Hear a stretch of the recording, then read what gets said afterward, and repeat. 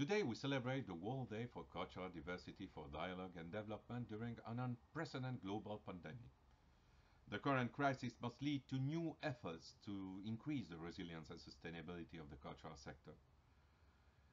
86% of countries have closed their World Heritage Sites.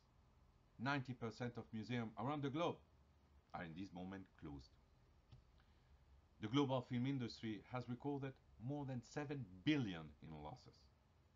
In response, UNESCO brought together over 130 ministers of culture to discuss the impact of COVID-19 on culture and to call for a greater financial assistance to this vital sector. We have also launched the Resilient movement for artists and cultural professionals who have been very hard hit by this crisis.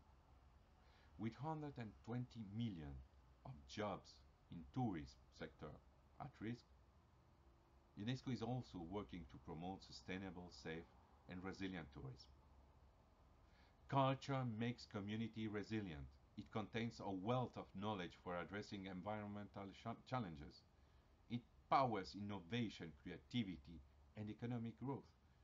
It is foundation for social cohesion and equity. Each of us have the power to create the future we want. Culture is the key to unlocking this better future, and this is what we celebrate and champion today.